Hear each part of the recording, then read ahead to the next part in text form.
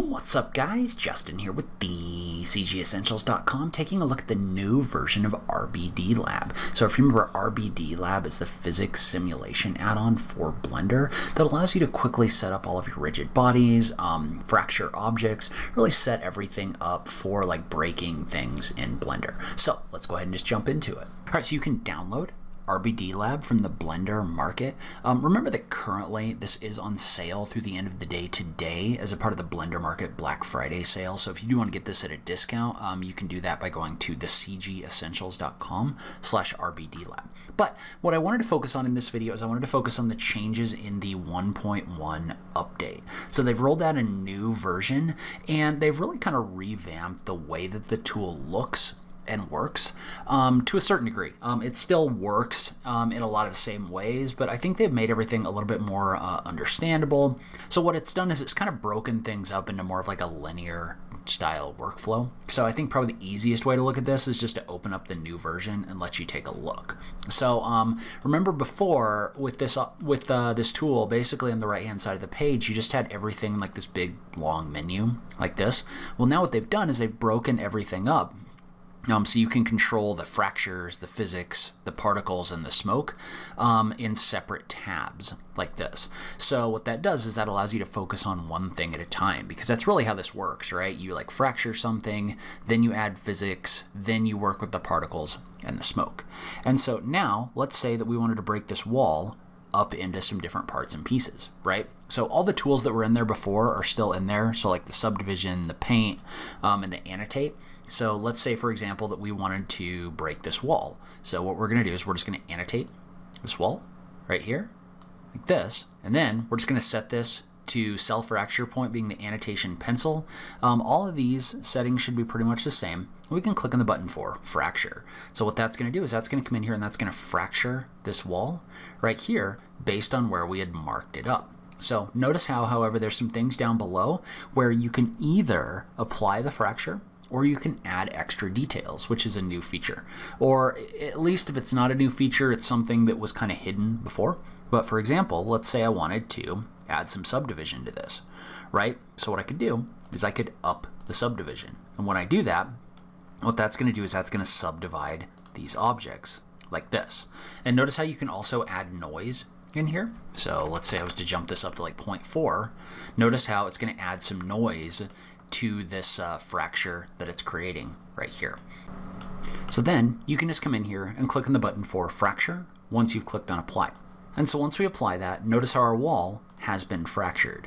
And so if we were to click the play button right now, notice how nothing is going to happen, right? Because we have to move on to the next step. The next step is going to be the physics step. So if I jump into the physics step, remember this is where we can add rigid body actives to our object. And notice how what this has done is this has selected this, this collection for our cube low right here. So you can select different collections in here in order to make the changes. So now, let's say, for example, that we wanted this wall to have rigid body actives. Well, I can just click on the button for add rigid body actives like this. Well, now if I click on play, my wall's going to fall down, right? And we need to make sure that this, this floor also is a rigid body. We're just going to set this to a passive rigid body. But now, this is going to fall down. So we've added the rigid body actives. And remember that we want to add the option for deactivation. And so we can do that by clicking on update. But now, if I click play, nothing's going to happen until something acts on this object. And so notice how there are options in here for things like the glue on the wall that holds everything together.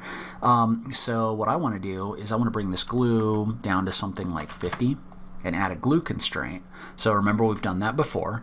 But again, this is just a little bit easier, I think, by breaking everything up into these tabs. But now let's say that we were to shoot like a sphere through this wall, right? So let's just add a sphere. I'm gonna scale it down.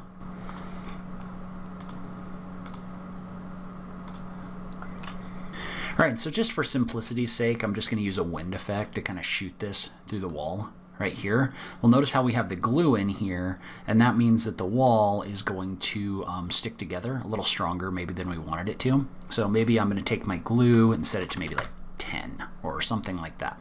And then we'll update this.